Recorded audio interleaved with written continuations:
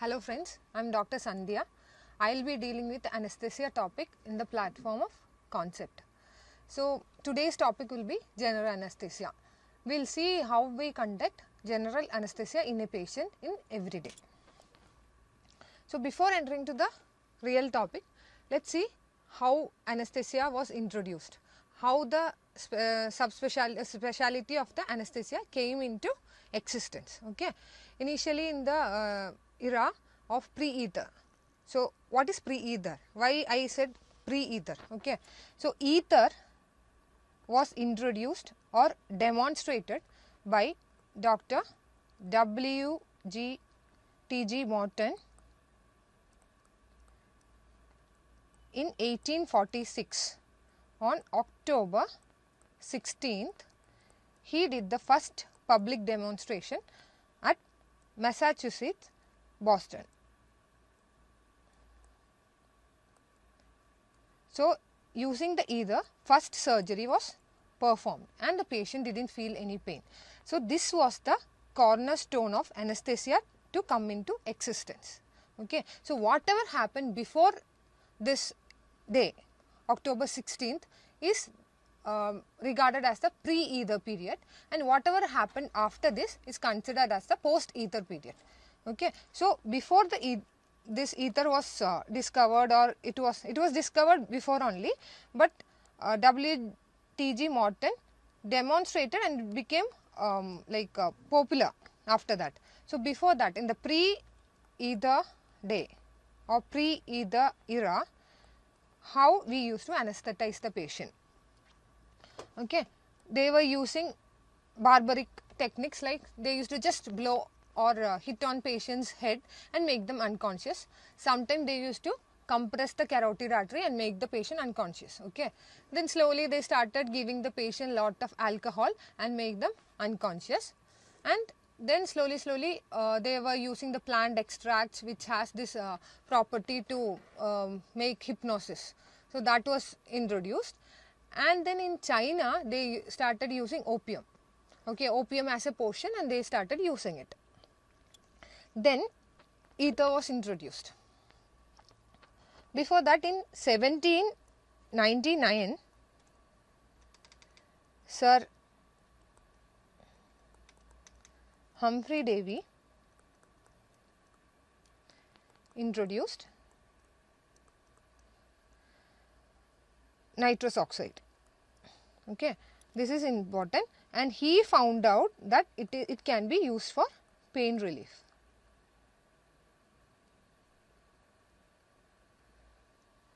Then after that, in 1844,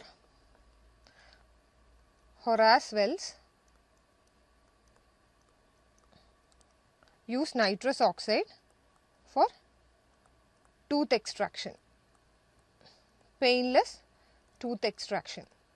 Okay. Then 1846, our ether demonstration was done.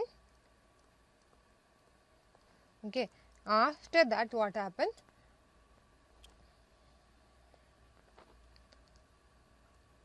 Oliver Holmes Wells. You should remember this name, Oliver Holmes Wells, introduced the term anesthesia. Okay. So he is the one who introduced the name anesthesia. So this is important question in NEET. These all are important. Okay. These all are important question, which is like potent question in NEET and asked many times. So you remember that. So where did the term anesthesia came from? It came from anesthos. Okay. Anesthos, which is a Greek terminology, which means lack of sensation.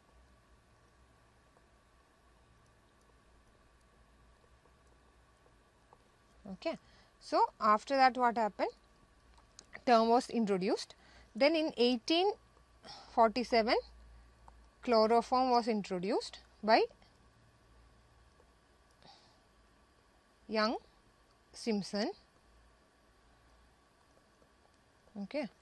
Then Carl Kohler in 1884 he found out that cocaine, C, cocaine, K for K or C, how it pronounced, C, co for collar. He found out cocaine can be used as a topical anesthesia. He used it in the eyes. Okay. Then in 1885, first spinal anesthesia was done by Dr. Corning. He in 1901 he gave first epidural anesthesia.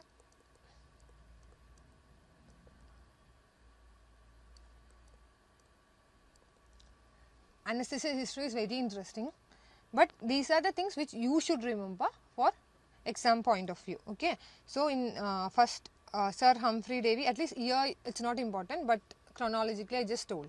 So Humphrey Davy, nitrous oxide for pain relief, he understood that it has a property. Then Horace Wells, in he did the first tooth extraction which was painless, but the thing what he did, like he didn't do a public demonstration or he didn't do a publication. After that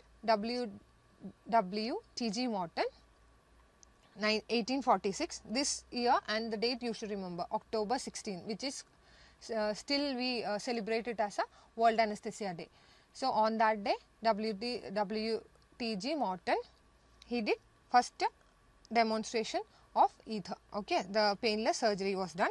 Then Oliver Wells, anesthesia term, then chloroform by Simpson, collar, cocaine, and first the spinal anesthesia by Corning, and epidural also was by same person, Dr. Corning.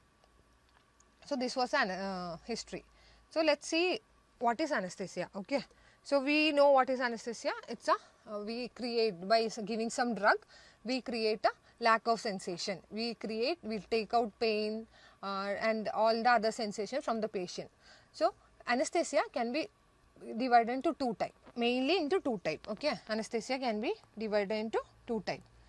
One is general anesthesia and the other one is regional anesthesia. Okay, how these two differs? Okay, so you can see the triad, no, of first one is unconsciousness, second one is areflexia or muscle relaxation, and the third one is analgesia. Okay, so all the 3 points should be there in general anesthesia, but in case of regional anesthesia, example spinal, epidural or any peripheral nerve block, what is the difference? Can anyone tell me? Yeah, the patient won't be in a loss of consciousness stage. Patient